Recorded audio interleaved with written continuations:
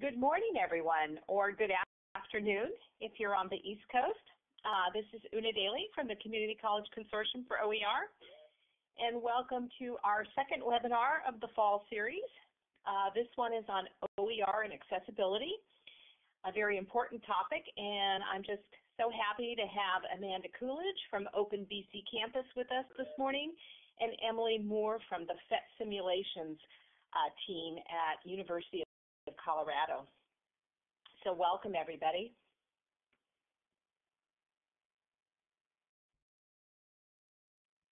For those of you who might be brand new this morning to our Blackboard Collaborate system, I want to let you know that we use the California Community College Blackboard Collaborate system, and we thank them for that. The main thing to keep in mind is that throughout the webinar, we welcome your comments and questions, and we ask that you use the chat window for those until the very end when we'll have an open Q&A period.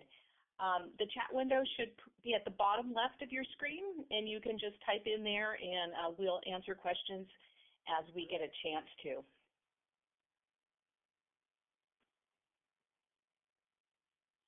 So today, after we do we're going to meet our presenters here in just a moment.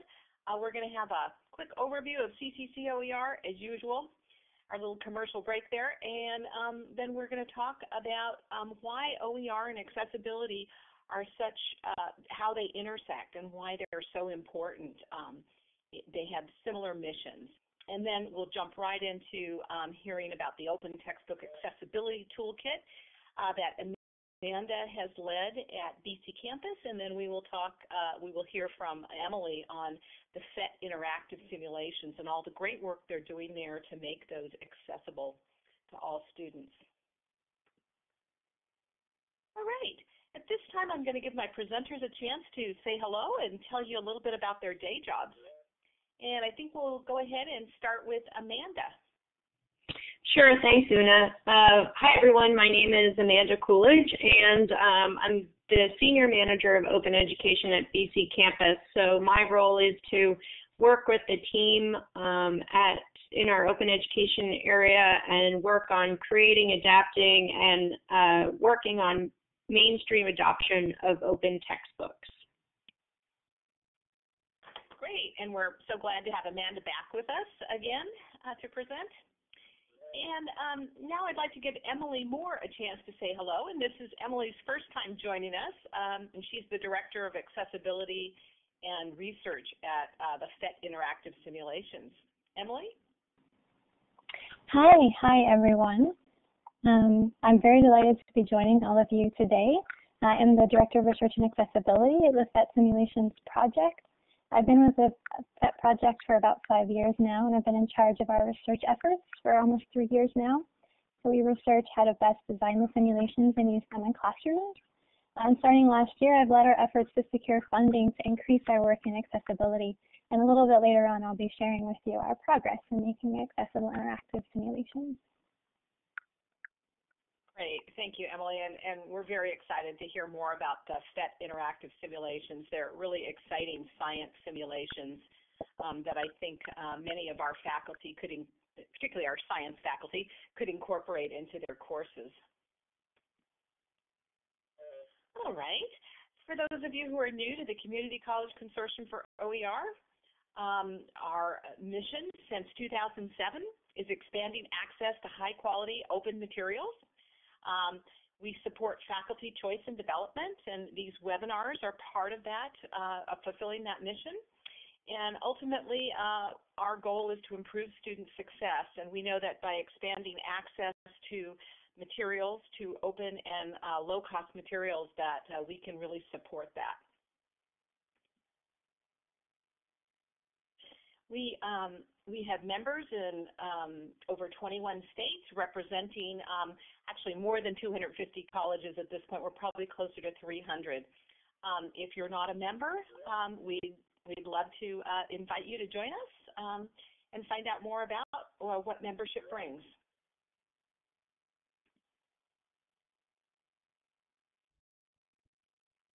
So now I want to get to the heart of why we're here this morning. And those of you who've worked with me for over the years know that accessibility has been a strong interest of mine for a long time. Part of that, of course, is just interest in being able to serve everyone, but OER and accessibility work really well together. And we had a post, blog post this week from Open Oregon about this very topic called the intersection of accessibility and OER. And if Amy's online, maybe she'll post a link to that blog posting, which talked directly to that topic. But I want to bring forward some of the statistics about students with disabilities. So in the U.S., 11% of post-secondary students report a disability upon entering college. And I've looked at the Canadian numbers, and Amanda may correct me here, but often the statistics are very similar. In fact, I've seen slightly higher statistics, and but I think they're very much in line. Some of it depends on how it's reported, where the numbers come from. One thing that is interesting is that if you look at students with disabilities and where they attend, quite a bit higher percentage attend the two-year colleges than the universities. And so I think for those of us who work at the community colleges, we know that we do have a lot of students who need extra help in this area, and so this is really part of our mission. In general, statistics show that people with disabilities do suffer from a higher poverty rate. They have generally lower educational and career attainment. So this makes it even more of a strong mission for us to support accessibility in our open resources. Legally, of course, in the United States, the ADA and the American Rehabilitation Act all require our educational materials to be accessible. Once again, that tends to be an ongoing process as we add new digital technologies to the educational system, and in general as they come out of our commercial sector. Accessibility, I should say, is not always something that new entrepreneurs think about, and so it's an ongoing job. And so in Canada, there's the Canadian Human Rights Act, which dates from 1985 and also covers many of these same things and guidelines. And with the digital age that we've been in now for, I don't know, I guess it depends on how you count that, but certainly for the last 25 years, all of our materials are born digital, and so there is the potential for them to be made accessible. But there are guidelines that need to be followed. My speakers will tell you a little bit more about those guidelines. We could spend several webinars on those set of guidelines, particularly the international ones, the WCAG guidelines. So what is the intersection? So the intersection between OER and accessibility is around that affordability and access piece. As I mentioned earlier, students and people in general with disabilities do suffer a higher poverty rate. So affordability becomes an even bigger issue for those students. And so when we say we're going to expand access with OER, we need to be keeping in mind those students as well. The wonderful thing about an open license is that it allows modification. So for instance, if you have videos, open videos that don't have captions, those captions can be added so that they can support students who have hearing impairment. The same thing for images that don't have alt text. The alt text can be added to open documents, open web pages, so that those images do have text for students who have vision impairment. And finally, we all know that the right way to do this is really to create accessible OER up front rather than fixing it. And so Amanda's going to talk about some of the work she's doing with faculty authors to help them create accessible OER the first time. And also that makes it possible for faculty who are coming along later and reusing materials to make sure that they're actually reusing materials that are also accessible. Alrighty. At this point, I want to turn it over to Amanda to tell us about the Open Textbook Accessibility Toolkit. Great. Thanks, Una. So, hi, everyone.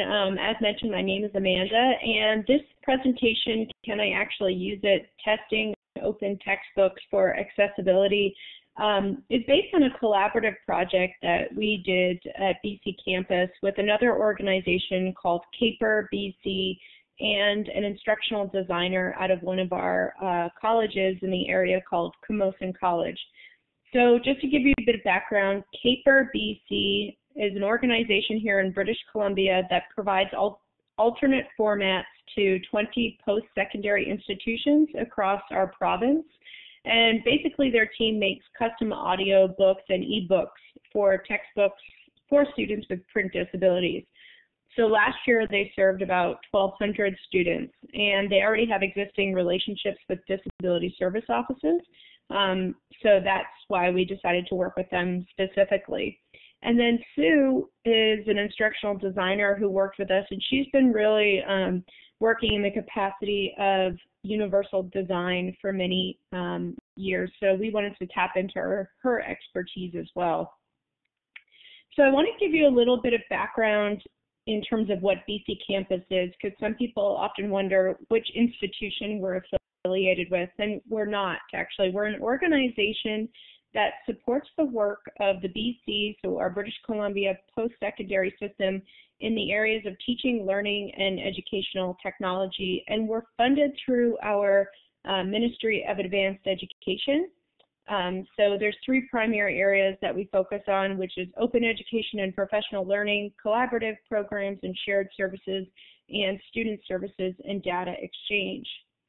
So the area that I work in and the one that houses the BC Open Textbook Project is open education and professional learning.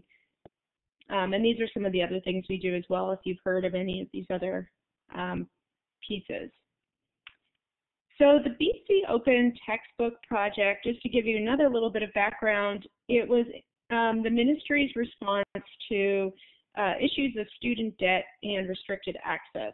So the Open Textbook Project first started in 2012. It was announced by John Yap, who was our Minister of Advanced Education, and the government was going to fund and did fund $1 million in the creation of 40 open textbooks for the highest enrolled post-secondary subject areas. And then in 2013, the government announced that another $1 million would be provided to develop 20 open textbooks in trades. So why are we doing this project as a whole? And this also really relates to the reason why we did the Open Textbook Accessibility Toolkit. One is to increase access to higher education by reducing student costs, to give faculty more control over their instructional resources, and to improve learning outcomes for students. And so, like many open textbook projects, we decided that we'd look at the inventory of the subject areas. We didn't want to reinvent the wheel, so we went ahead and started adopting a number of open textbooks that already existed in the system. And you can see that we got some of these books from a variety of well-known areas, specifically OpenStax and then the Open Textbook Library, etc. So we then solicited faculty reviews so that the faculty would review the textbook information, and then they would go ahead and identify for us what was missing and what needed to be adapted based on those reviews. And so those adaptions came out of those reviews, and we just wanted to make sure that whatever was missing or lacking from a textbook in our collections, that it was adapted to meet the needs of our faculty. So in some cases, for example, some of the books were too US-centric, which wasn't relevant for the BC context, and faculty were able to change the book to meet specific learning outcomes. We also work in a platform called Pressbooks, and this is really important because it allows for us to write once and then format out in a variety of different publishing formats. So we've got EPUB, PDF, MOBI, HTML, etc. And the beauty of this is that it means it gives students a number of choices on the various platforms they can use. And it means that when faculty want to create or adapt or adopt the materials, they can go ahead and use those different formats. And I'm running through these fairly quickly, but you'll see why. I'm just want to get to more of the accessibility information, but wanted to give you a background in terms of where the project is. So what was really important to us, and as with many of the OER projects, is that students have day one access to resources. And so often we hear those complaints that the textbook is backordered, it's out of edition, it's not available until the student loan arrives. And what's even more interesting is, as I'll talk about, when we started doing user testing with students who have disabilities, they almost have never started a term with the resources that they need, because once the instructor identifies which textbook edition they'll be using, that textbook then has to be put into an electronic format if it doesn't already exist, and sometimes they're 3 weeks to 4 weeks behind.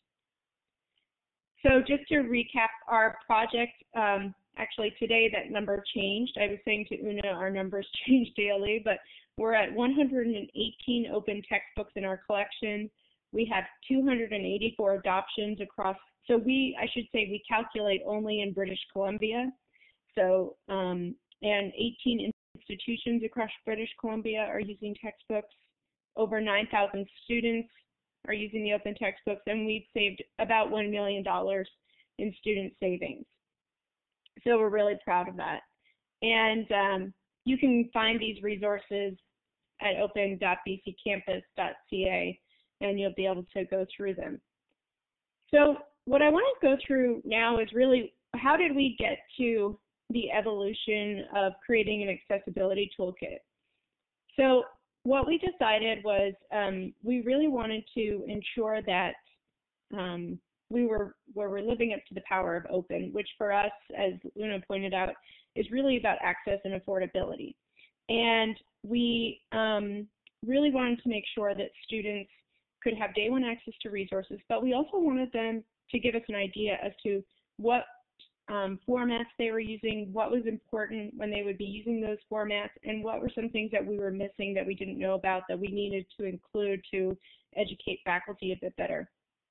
So our goal was to get about 15 students to test the open textbooks, and in the end we had 7 students who completed written feedback, and 5 students attended the in-person focus group.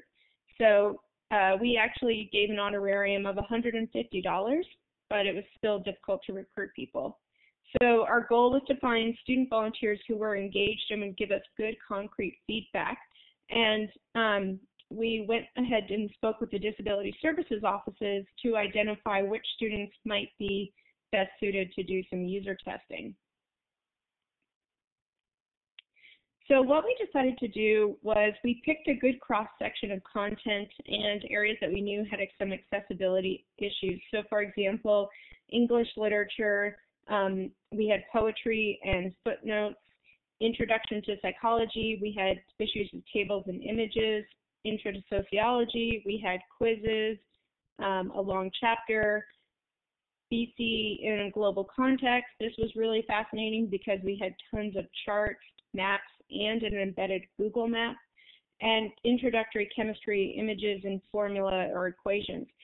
So what we did is we took these books, and to let you know is that all of these books were either ones that we created or we had adapted.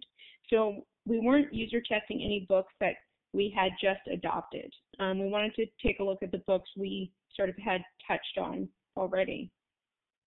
So what we did is it was interesting because the 5 different subject areas that we chose, they didn't necessarily line up with what our student testers were studying.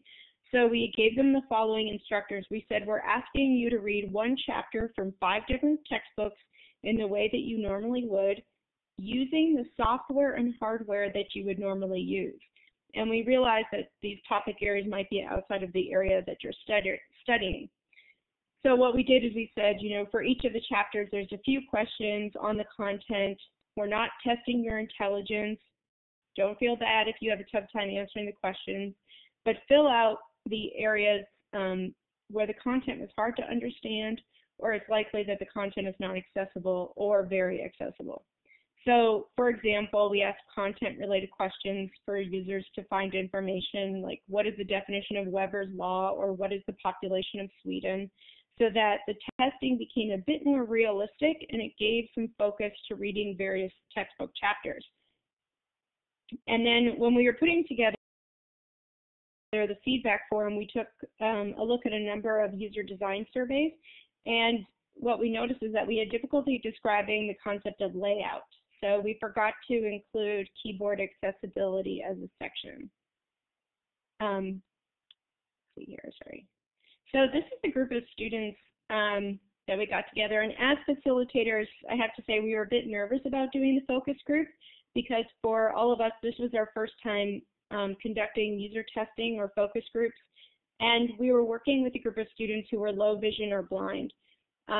So we went ahead and ran our plans through a colleague at CAPER BC who runs the Adaptive Technology Organization, and he's actually blind.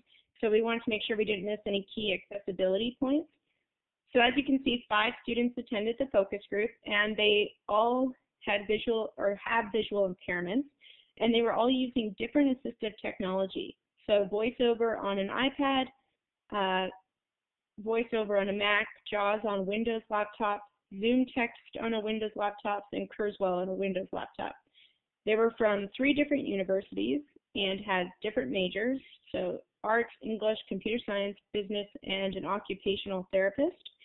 And we ended up learning a lot. It was a really great group of students who were super engaged, and we went through the written feedback and we pulled out things that people identified as problems, or where one student would say it was fine, but another student would say it wasn't accessible to them.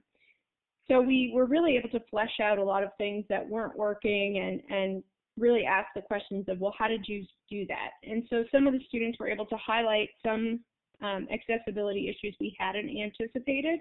So for example, the English book has some embedded YouTube videos that JAWS didn't read. And we didn't anticipate that when poetry was enlarged using Zoom Text, it would be really hard to scroll horizontally to the end of the line. So the formatting issue clearly got in the way of them being able to feel the flow of the poem.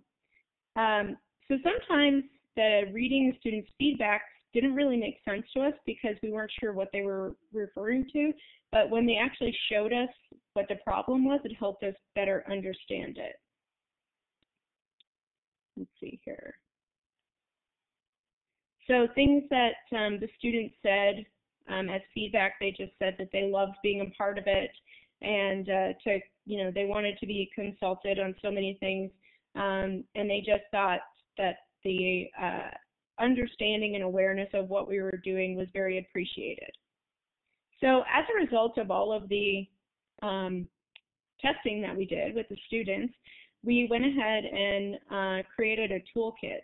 And so what we wanted to do was to really identify who is the audience. So the purpose of the toolkit was that it would be designed with the faculty, content creators, instructional designers, and ed techs in mind. And so the idea was you may not know what you don't know about making materials accessible. So in our mind, the audience wasn't always familiar with proactive strategies of universal design as they applied to accessibility, and they may, rather than doing the work, would just refer the student to the Accessibility or Disability Resource Center. So there's a few things that we wanted to do in terms of why we were doing this. We wanted to ensure that we were looking at accommodation for students with disabilities. We'd be looking at principles of universal design, and we wanted to make sure that the materials were really accessible. And so then we started looking at what should be included in that. We didn't want to overwhelm anyone with information, and so one of the things that was really important as we worked through this was, although the W3C guidelines are excellent and was a great starting point for us, we found them a little bit difficult to actually understand and to work through. It seemed like a bit too much information if you're a faculty member just trying to make your resources open, or if you're an instructional designer trying to guide a faculty in doing that. And so we decided we wanted to use language that was a bit more commonplace, I guess you could say, a bit more usable. So we decided also that we would make the toolkit available in press books. And we wanted this available because we wanted to say, model it on the behavior of where our faculty were developing their materials, but also it allowed us to export the toolkit in a variety of different formats. So you can access the toolkit at opentextbc.ca/accessibility toolkit. And I'm going to walk you through some screenshots because I don't want to have to try to get through there. I'll put the link up later too for you. Oops. So the accessibility toolkit starts off with key concepts. So we talk about what does it mean to work in the concept of universal design for learning. And then we decided we were going to create user personas. So we took each each type of disability that's often seen in disability services, and we created a user persona. So we named that person, we described what type of background they would have, what are some of their issues that they may encounter, and so you'll see these as they go in, as they work through the chapters. And then the best practices is really the content of the material. And so we looked at organizing content, images, tables, web links, multimedia, formulas, font size, and color contrast. And so as you can see here as an example, we always start off with each chapter, who are you doing this for? So what type of person are you actually accommodating?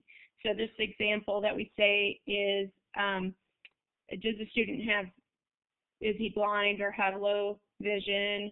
And so it gives you an image of what that student would be doing.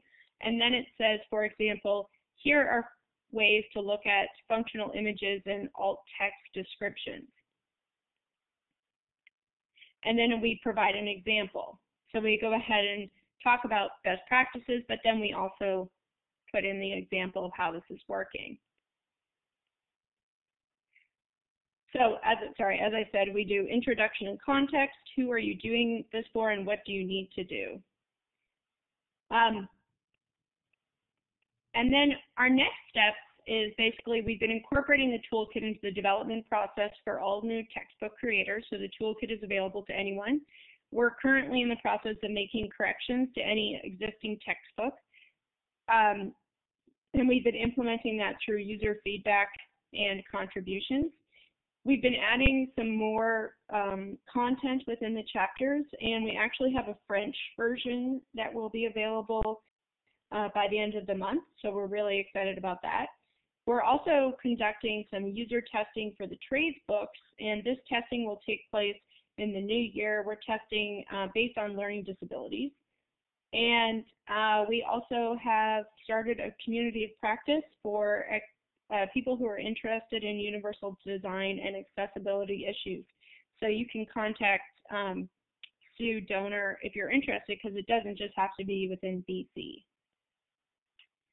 So thank you very much, and I will pass it on over back to Una. Hopefully that was right on time for you. Yeah, nice job, Amanda. There were a couple of questions in the chat window which we'll let you type in answers to, and we can review those at the end if you'd like to as well. All right, thank you very much, Amanda. Really excellent to hear about your toolkit and all the great work that continues to go on in BC, British Columbia. Now, next up is Emily Moore, and she's going to talk to us about those amazing PhET Interactive Simulations and the work that they are doing to make sure that they're accessible to all students.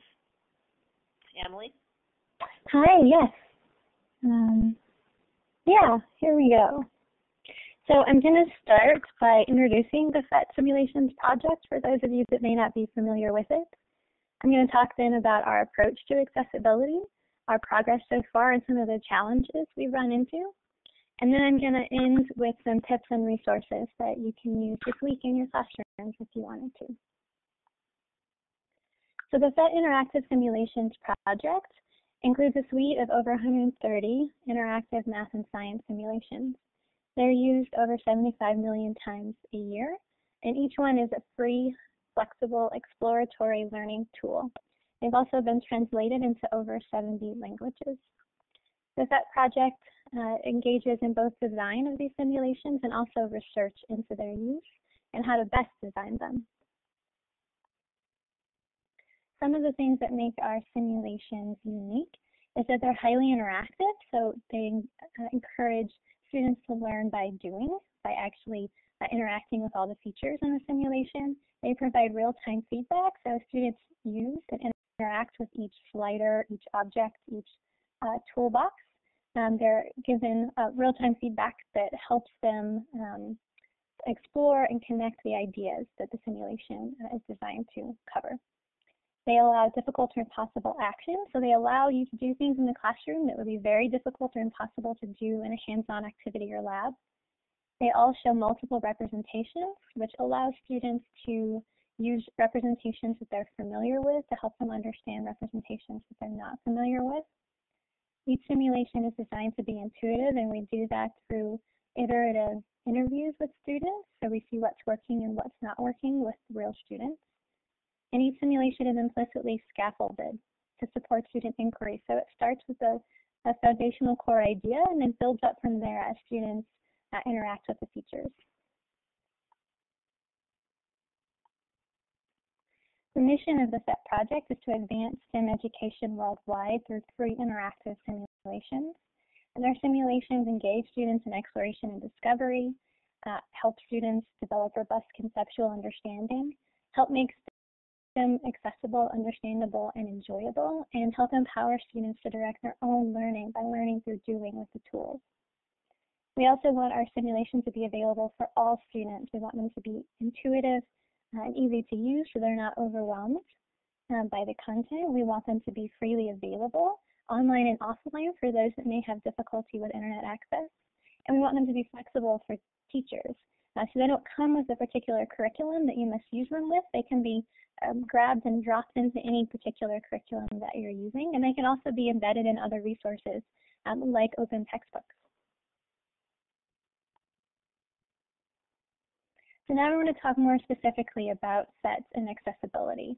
We're taking an inclusive design approach, and a couple of core ideas to inclusive design is that accessibility is incorporated into the design and development process from the start. So we're not 100% there yet, but we're getting there. And we're getting there as quickly as we can because this is very important to us. Another core idea is that accessibility features are added as layers. So there's not a separate version that's an accessible version of the simulations.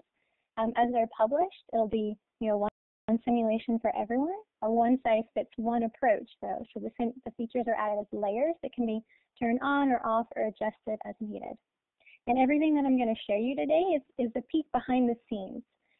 So starting in spring 2016, we'll start rolling out simulations that have these inclusive features, but we're not quite ready yet, but I'm going to show you a demo here in just a moment of one of them.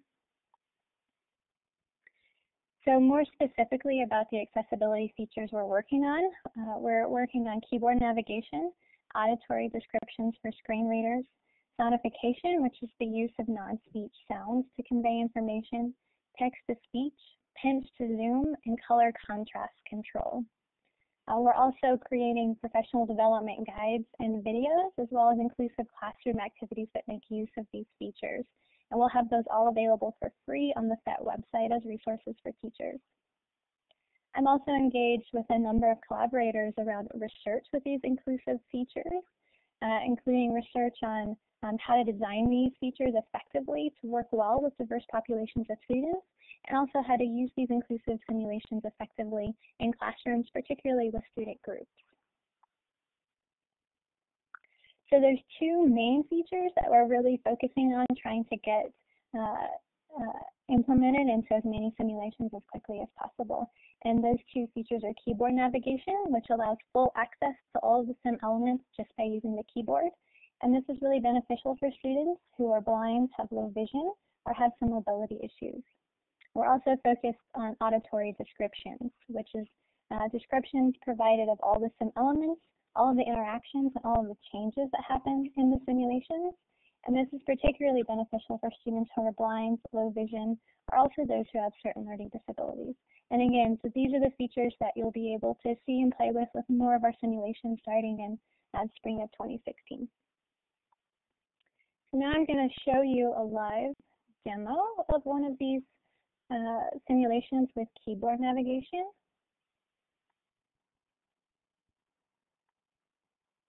So this is a Forces in Motion basic simulation. It's a physics simulation that's used across middle school, high school, and college level classes. It has 4 different screens that covers different ideas related to forces in motion. But today we're just going to look at this net force screen.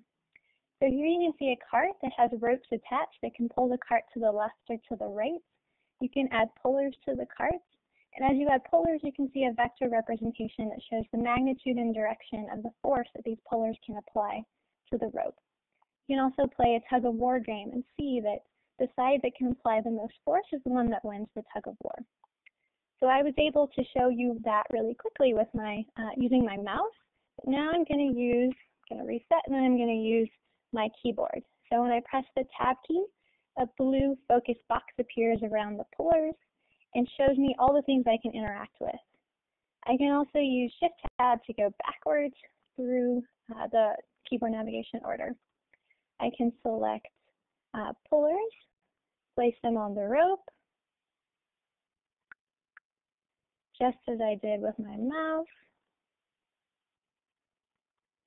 And we can play the same tug of war game, but this time I only use the Tab key, the Shift key, Enter, and arrow keys to do this. I'm going to go back to my slides.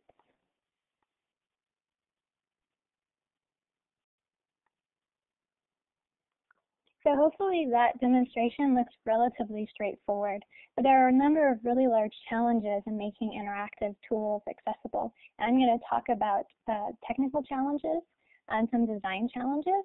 And there's also some research challenges that I won't have time to speak about today, but if you want to know more, you're welcome to contact me about that or to ask me some questions at the end of the talk about that.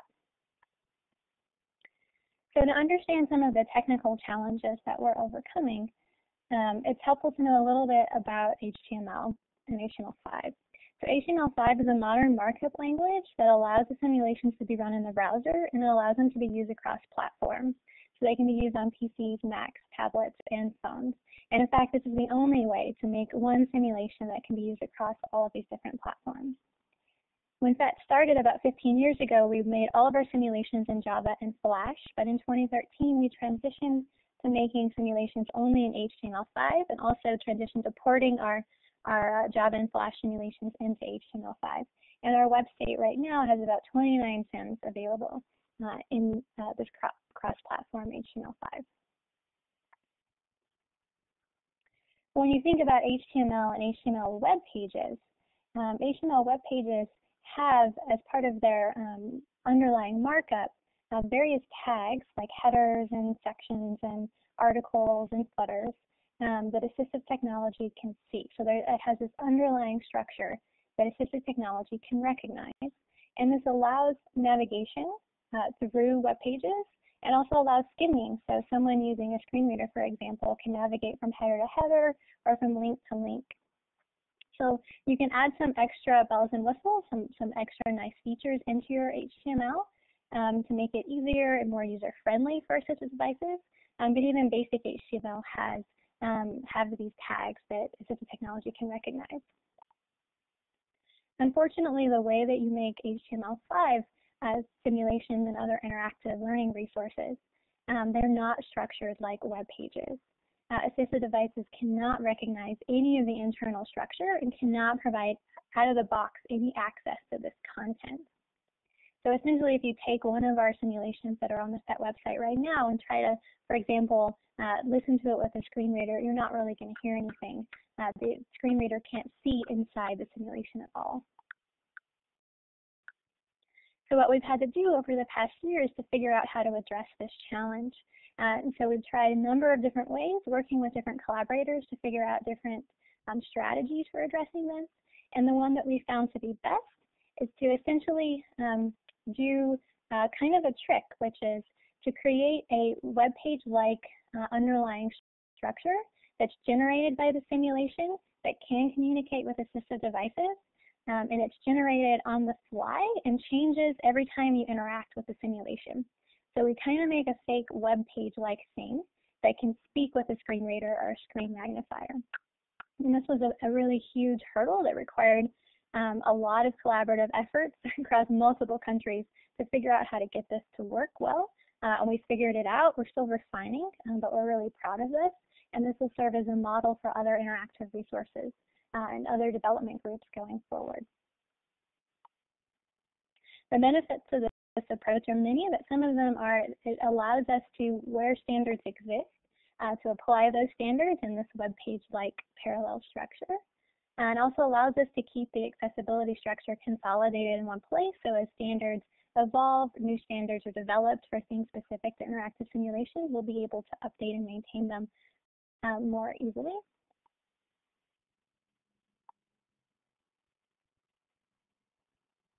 So while we've been addressing some of those technical issues, we've also been addressing some design challenges.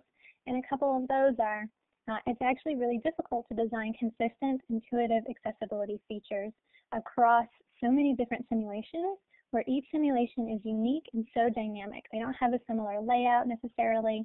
They don't have a similar interaction style. For example, some of our simulations, being able to rub a balloon on a sweater is important. In some of our simulations, being able to build something is important. So making sure that when students come to our simulations, they don't have to learn new navigation each time is important to us and something we're working very hard on. It's also difficult to design layers to play well together. So, for example, we want to have keyboard navigation where someone who's visually exploring the simulation, but using the keyboard to do that, has just as intuitive and useful a learning experience as someone who's using keyboard navigation and also using a screen reader.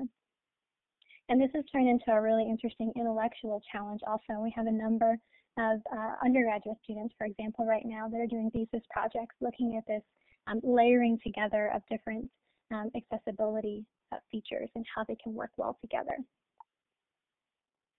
And we really see these challenges as opportunities. We're really proud to be breaking new grounds in accessible interactive learning resources, and we are actively and freely sharing our code, our process, and all of our designs with the broader educational technology community.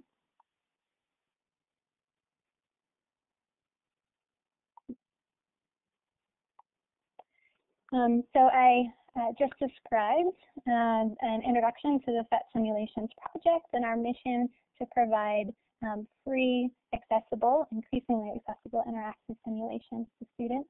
I talked about PhET's approach to accessibility and our goal of inclusive design and accessible design from the start. And I talked about some of the challenges in making these sims accessible.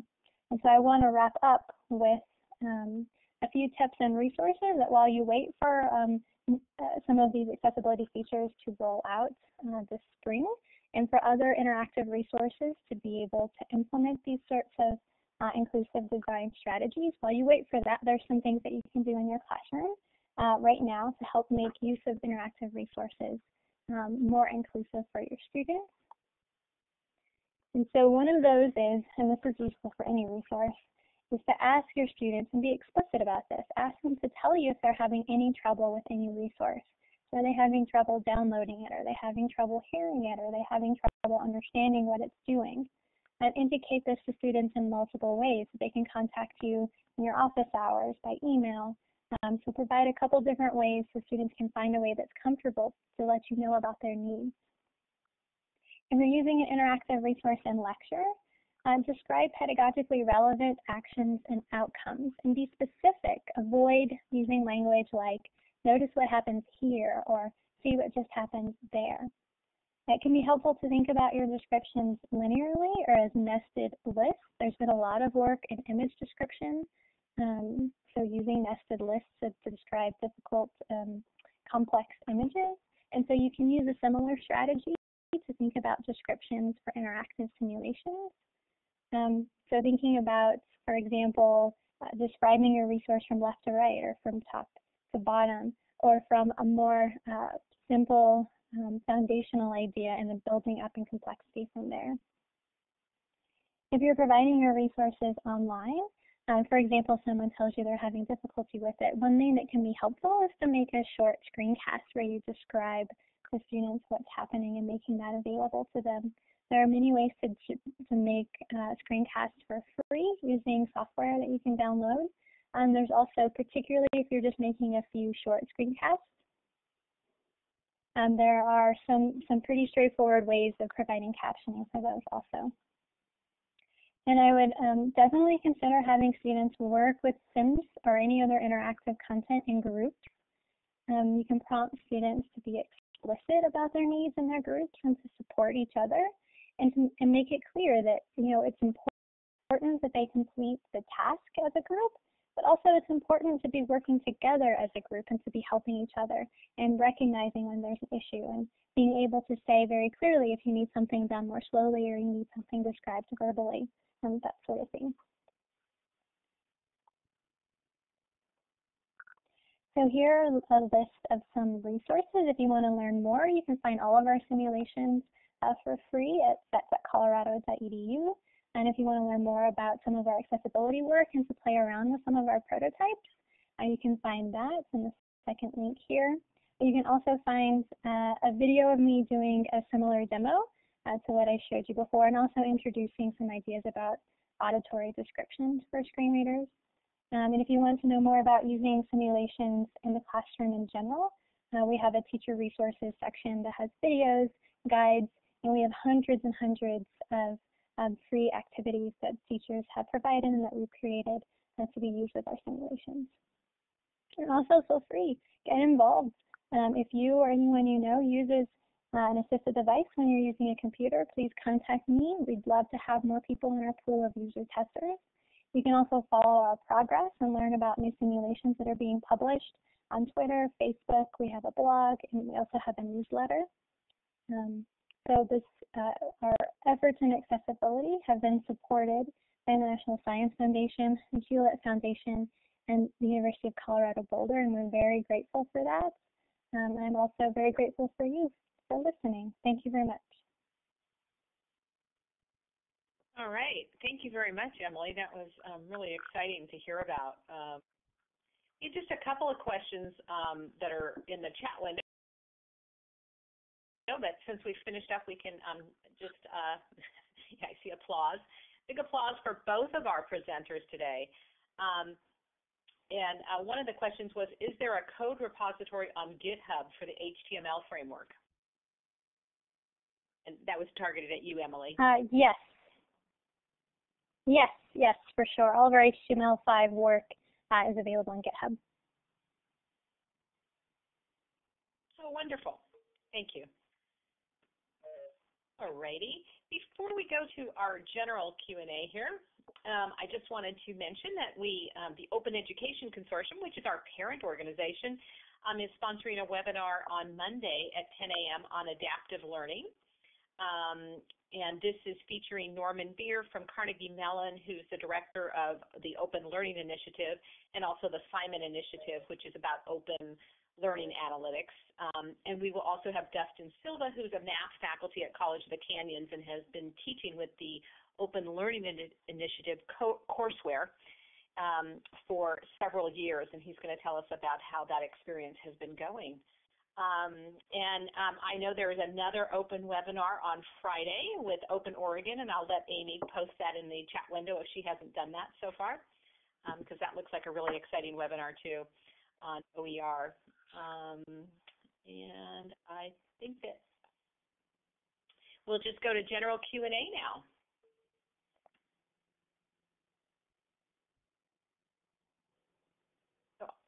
Amanda, I may have missed. Did you have any questions that you wanted to repeat and give the answer to again?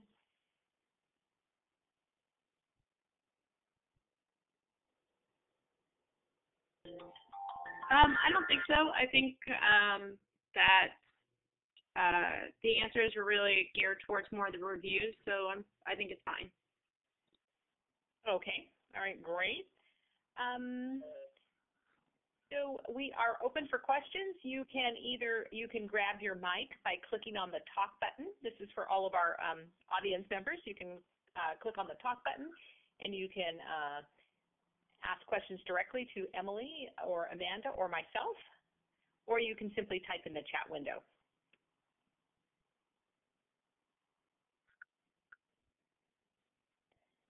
So this is Emily. I had a question for Amanda, if that's okay. Absolutely. Yeah, Amanda, so I would love actually to learn any lessons you learned about effective user testing with students with visual impairments. Now we've begun doing this, and we've never done this in focus group style. We've done it individually, and I'm curious if you would do things different the second time around, if something went unexpectedly.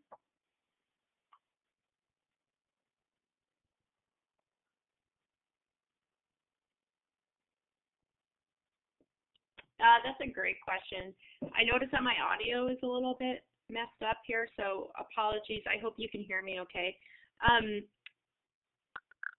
Basically, we came to the focus group really, I don't know, want to say naively. I mean, we really had never done anything like this before, and so in a way that worked out in our favor because we were able to ask the questions that I think a lot of people wouldn't necessarily always ask, and so I think there's two things that made it a success. One is providing the students enough time ahead of time to really understand what it was we would be testing and to do that in a written format.